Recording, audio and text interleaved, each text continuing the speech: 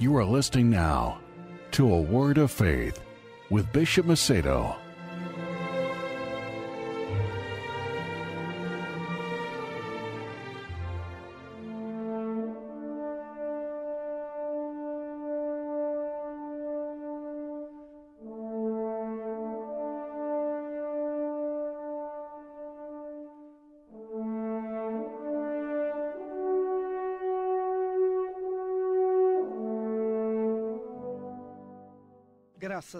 Thanks be to God. May the Spirit of the Most High be with you, my dear listener. And He may open your understanding for you to understand His words. He may open your understanding so that you may comprehend and understand His will for your life. For the Holy Scripture says that Mechizedek, king of Salem, brought bread and wine. Mechizedek, king of Salem, brought bread and wine. And he was a priest of the Most High God. So let us speak about Mechizedek today, because you will understand why he came to meet Abraham and bless him. The Bible says that Mechizedek, he did not have parents. We do not know the beginning of Mechizedek. We know he is a king. And Salem was a land of peace. He is the city of Jerusalem.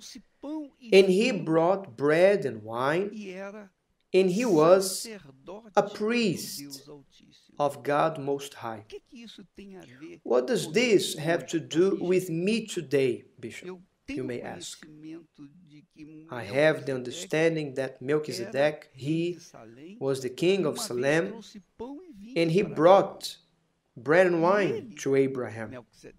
And Mechizedek, he was a priest of the Most High. So let me tell you this. Everything that happened in the past, everything that happened in the history of the people of Israel, the people of God, it repeats today. The same fights that the people of Israel faced in the Old Testament, we face in our days. The same evil spirits that betrays and was against the people of Israel, they continue active in this earth to destroy God's people, to erase the memory of God's memory in the face of the earth, because that's the objective of evil. But God, in His infinite mercy and wisdom and power, He sent Mechizedek, a priest of the God Most High, symbolizing and representing the Most High, because Mechizedek, he, in the end, he was Jesus. He was Jesus, or a type or an example of the Lord Jesus in the New Testament. Because Jesus, he became the high priest. High priest, meaning the one who is supreme to the ones who believe in him. Melchizedek, he was a priest of the Most High, of those who were of God. And God had sent him to bring bread and wine. And you know what's the meaning of bread and wine? Because it symbolizes the body and the blood of the Lord Jesus. So Mechizedek represented bread and wine, symbolizing Jesus, so that he could bless Abraham. But the question comes, Bishop, how can Mechizedek came to Abraham to bless Abraham if Abraham was the blessing himself, if Abraham was already blessed by God Most High, so then why did Mechizedek come to bless Abraham? He did not go to bless Abraham, my dear listener. He did not only go to bless or to confirm or to seal Abraham's blessing. He went so that Abraham could recognize him as the servant of God Most High, and then to be able to give him the tithes of the victory that Abraham had from the enemies. So that was actually the reason why Mechizedek came and met with Abraham, because there were no high priests in that time. Abraham was called, but there was no high priest or a figure of a priest of God. And you know that a priest symbolizes the one who enters in God's presence and sacrifices to God, and enters in God's presence on behalf of himself as well as the people who serve God. So the priest is actually the one who comes in God's presence to make sacrifice, that comes before God's presence on the altar and sacrifice to God, because the altar is a place of sacrifice. The altar represents God, and whoever goes on the altar is to sacrifice. So you cannot go on the altar if you are not immersed with the spirit of a priest. And Mechizedek was a first priest, and he brought bread and wine and gave to Abraham. He did that because he was a representative of God. He symbolized God Most High. And when Jesus came, he became the high priest. Jesus is the high priest.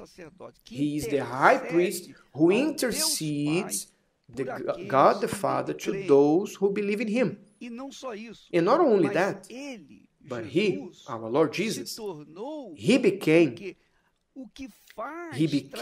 the one who brings to his people bread and wine, so that these people may be also priests before him.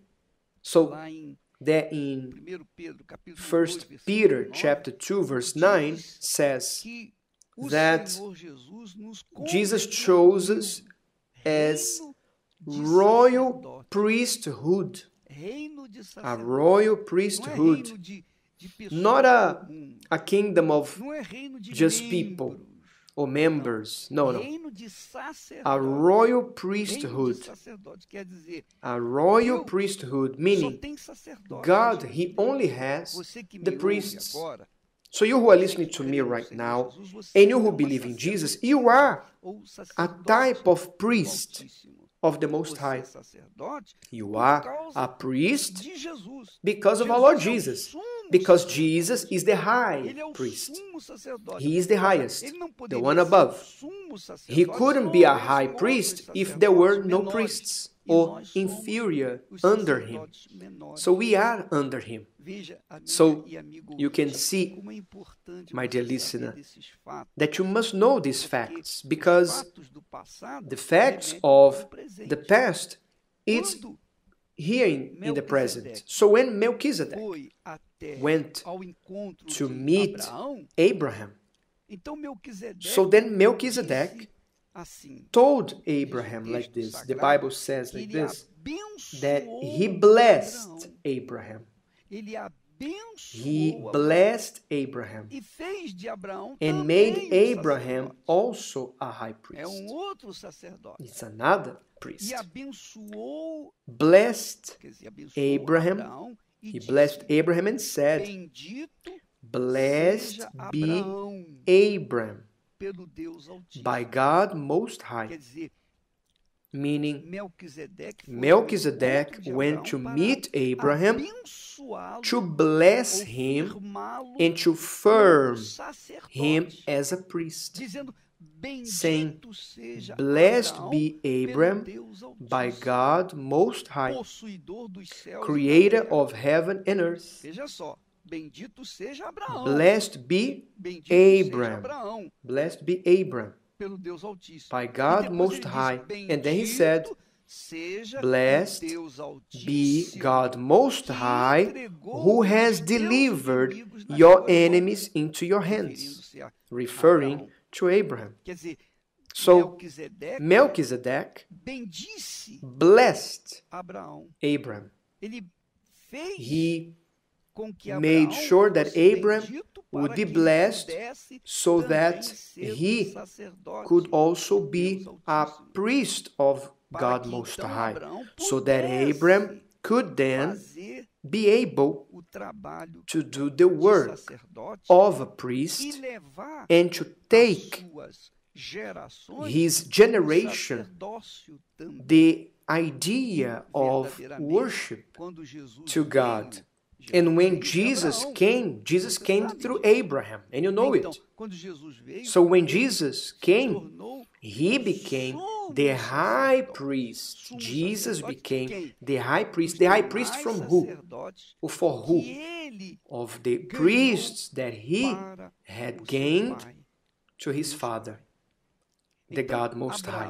So Abraham, he was blessed as a priest, just as Melchizedek, so that he could bless his generation, so that he could have authority to bless Isaac as well as Israel. So you can see, Melchizedek blessed Abraham, Abraham blessed Isaac, and Isaac blessed who? Blessed Jacob, who later on became Israel. And Israel blessed their children. So, the blessing from Melchizedek was being passed on in hand to those who would come and inherit salvation, eternal salvation. So then, Abraham, considering Melchizedek as a priest of God Most High, then Abraham gave him a tenth of everything. So, my dear listener, when we become tithers, when all of us become tithers, we become priests. Just the priest, is capable to offer God the tithe of everything, the first fruit of everything. And why so? Because they consider God the Most High, and His Son their high priest, meaning their intercessor, the one who offers, who pleads permanently to the Father, prayers to intercede, sacrifices to intercede in order for the people, for those who have been placing their lives in their hands, those that have been obeying His words. So it's important for you to know this, my dear listener. You may remember when Jesus said to His disciples, look, go into all the world and preach the gospel to all creatures. Who believes and is baptized will be saved.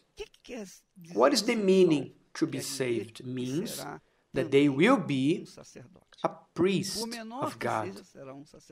Although they may be small, but they will be. when they put their life in a practical way, not in theology, no. Because you see many people that they say they are believers, but they don't practice the Word of God. They don't obey God's Word. They say they believe in God, they believe in Jesus, because they learn this in their church. They learned this in the Bible school. So they learned and they believe. They believe that they are of God, and that's why they give themselves the pleasure of not obeying the Word, because they already call themselves divine. I'm holy. I'm already of God. I already believe, and I'm already a priest of God Most High. But in reality, the high priest or the priest is the one that goes on the altar and maintains on the altar sacrificing, because they are to sacrifice. It's not a matter of giving offerings. It's sacrifice of their life. I remember that the priest, the high priest, in the time of Moses, in Moses' time, the high priest, the first, they would make sacrifices of themselves, of their life, to be purified in order to enter the Holy of Holies. And then, after that, they would take with them the tribes, the 12 tribes of Israel. So he was a symbol of the Lord Jesus to enter the Holy of Holies, to sacrifice once a year on behalf of the tribe of Israel. So the same principle applies today. When a person places their life on the altar, on God's altar, it is obvious that they are renouncing, denying their personal life. They are denying themselves. They are putting aside everyone, any family member, first in their life. Is what Jesus confirms by saying that whoever loves their father or mother is not worthy of me. Whoever loves your children more than me is not worthy of me. Whoever loves their brother, sister more than I, you're not worthy of me. I must be first. So God is first, Jesus is first, because he is the high priest, and he gives us the right to come before the Father through the Lord Jesus, who is the high priest. We have the right access to God's presence, and obviously through the Lord Jesus we are priests. We are a kingdom, we are priesthood, a royal priesthood of the Most High. But this is all due to Mechizedek and Abraham. Mechizedek, who was the king of Salem, meaning the kingdom of peace, presented bread and wine to Abraham. And he was a priest of God Most High. Abraham, obviously, he had this discernment to understand that Mechizedek was not just anybody that came to meet him along the way because he overcame the battles that he won of the kingdom he had taken his nephew. No. When Abraham saw Mechizedek, he saw someone different. He saw someone that was different. He did not see a person that was just dressed in royal robes. No.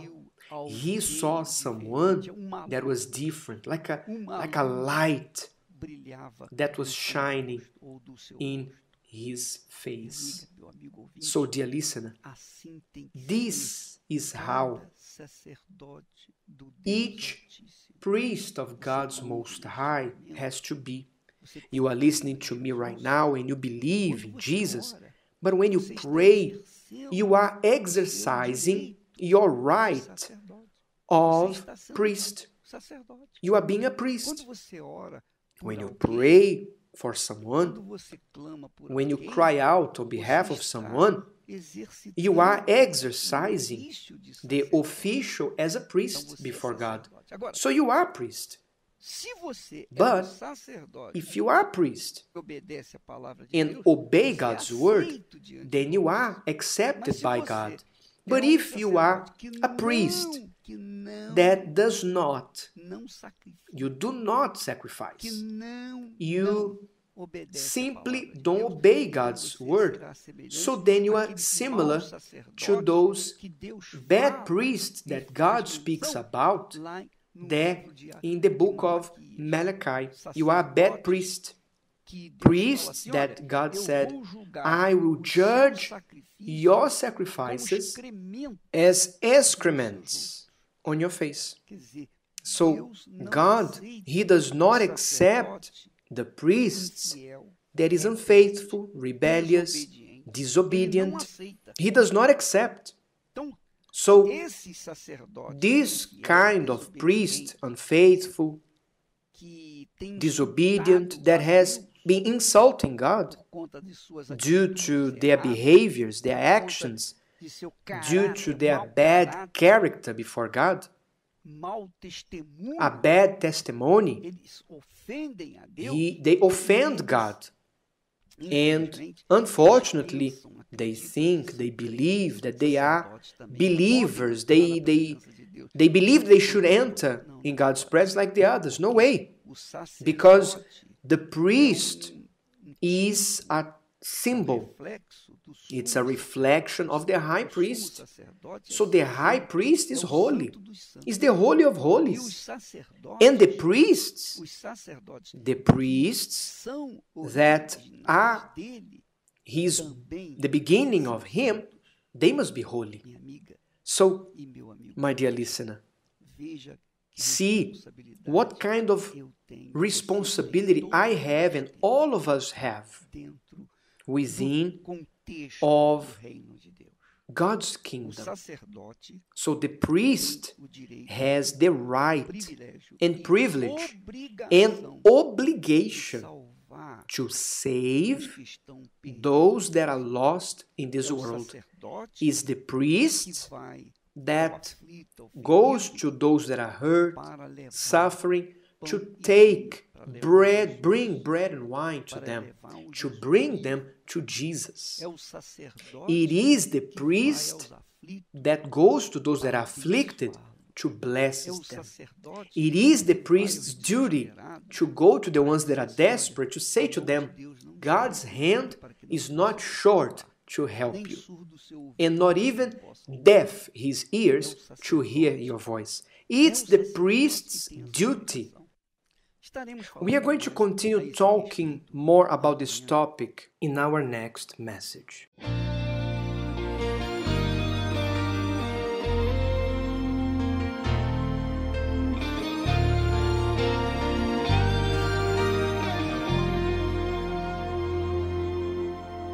Father, I know that your eyes, they are over the earth, always searching. Someone who can adore you in spirit. Someone who can adore you in truth. Father, just the way you came to David. Come and pour onto me the same oil anointed by your presence, and make me just as you are. Make of me a true worshiper with garments of honor. I want to seek your presence, Father. Come and anoint my offering of love. I